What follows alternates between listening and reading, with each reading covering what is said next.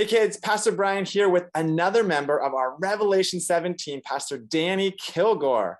As we talked about last week, our Revelation 7 team is a group of pastors from other churches who represent various cultures that help us experience the blessing of God's people that come from every tribe and every language and every nation and every people. So welcome, Pastor Dani, and we are so glad to have you. Can you just give us a quick overview of a little bit about who you are, your family, your church, maybe something fun we should know about you in general?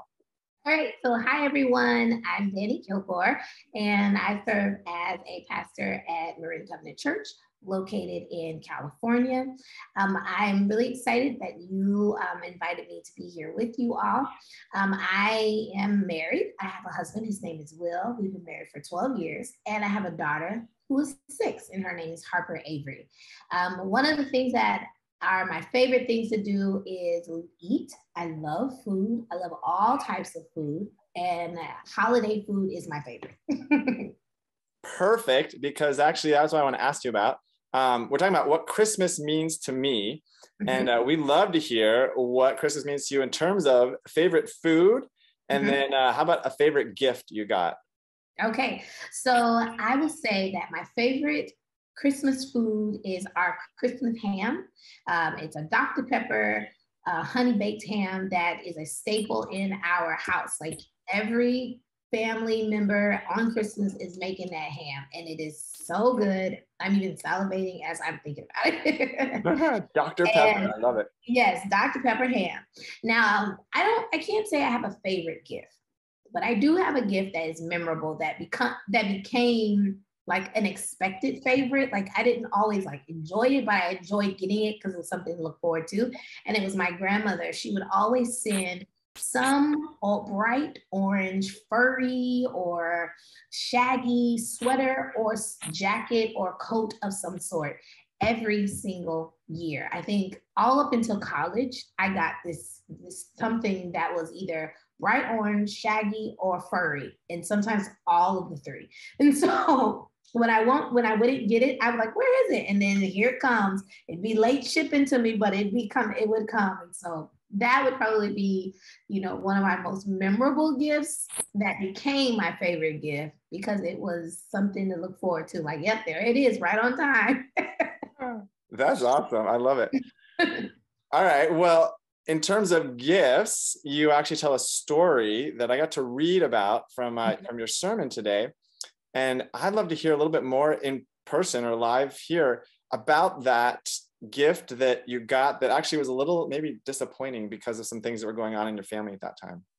Yeah, so I mentioned in my sermon that on the year of 1992, my grandmother got into a really bad car accident early in the year. And so as a result of her injuries and her physical therapy that she had to go through, by the time we got to Christmas, things just wasn't the normal. A lot of the traditions just weren't as executed as they would because she was the one that made sure those things happened. And so one of those things being our Christmas tree being full of gifts. And unfortunately, as a second grader, I was sad because I only got one gift that year. I got one gift. It was a my size Princess Barbie doll.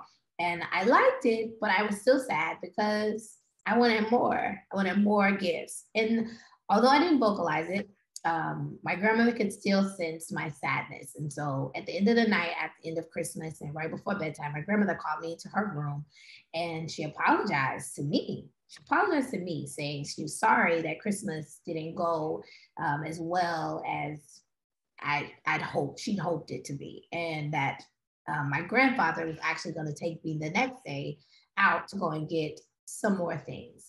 But she told me to make her a promise. And she said, I promise me that no matter what you get on Christmas, that you'll always give God thanks for it. And it was, for me, it was like, okay, Grandma, I hear you.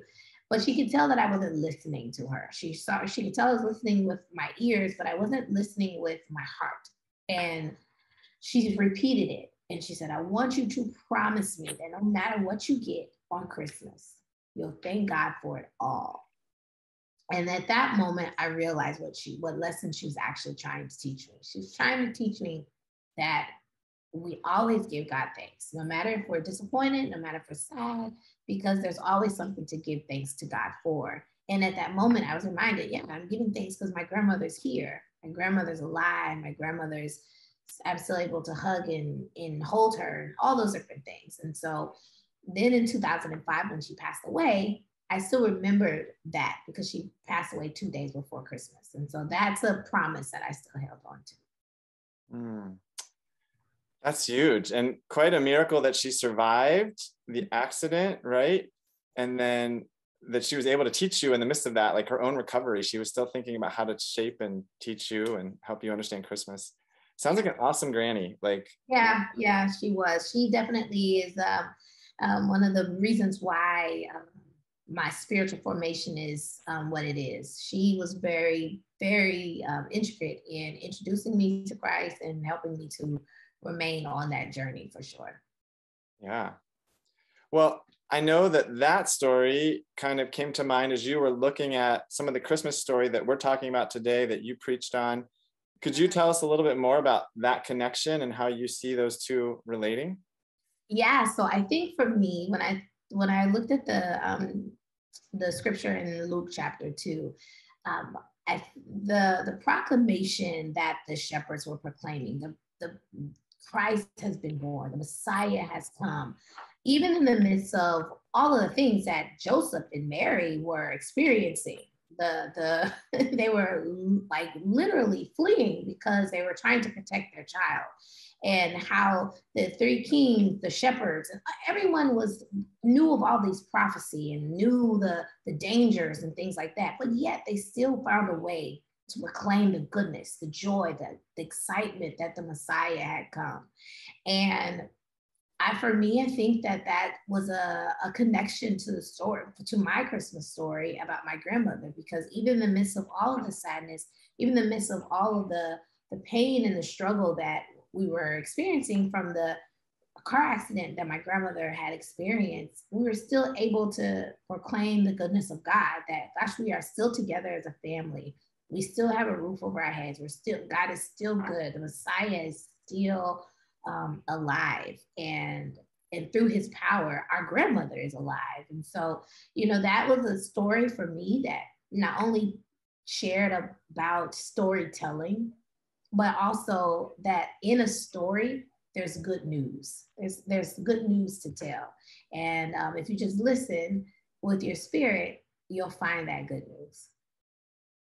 And it makes sense then, because when talking to you about getting ready for all of this, you were actually the one that brought to me the idea of telling stories, that one of the big things that Christmas has meant to you is telling stories. And so this week, we're talking a lot about telling stories. In our Advent bags, we have ideas for people to share their stories. A lot of them are from you, actually, Pastor Dani. And so I'd love to hear kind of what you do with stories. They're such a big part of your life and growing up. And now I know you have some ways that you like to tell stories with your family. Could you share a little bit about that as we're wrapping up? Yeah, so my daughter is 6, like I said, and so her form of storytelling comes out of the form of art. She loves drawing. She loves painting. Her happy place is anything she can create with her hands, and painting and pencils and crayons and markers and all those things. And so one of the things we started last year was telling stories through pictures. And so we would allow, like, okay, you tell a story. So she would draw something and she'd tell a story. And then I would draw something, I'm not a very good drawer, but and I would tell a story. And my husband would do the same thing. And so that is like one of the things that we kind of, a tradition that we've established. I don't know how long it's going to last, but we'll see. But it's been a fun way to get us telling a story of something fun that has happened over this past year, or something you remember over this past year, something you're excited about. And we do it through not words, but pictures. And because I truly believe that a picture is worth 1,000 words. And so being able to draw the picture, and my daughter's still at the point of learning how to read and write. And so it's helpful for her, and being able to participate in that storytelling element of our tradition and our family. I love that. And I think so many people sometimes struggle to tell a story because they don't have the words, but sometimes you can if you start drawing it, or maybe if you even Maybe some people would act it or something. You don't always have to use words if that's not your thing. Some people are great at words, but I love that. That's a really cool tradition. Yeah, thanks. Well, thank you for encouraging us. And I can't wait for the stories that we're going to be sharing with our families and in our groups today. But it's great to have you. And we love the stories and really want to keep telling each other and hearing the stories that remind us of God's faithfulness and goodness. So thanks for encouraging us and pointing us toward that, Pastor Dani. We love being with you. Thank you so much for having me. And Merry Christmas, everyone. Thank you.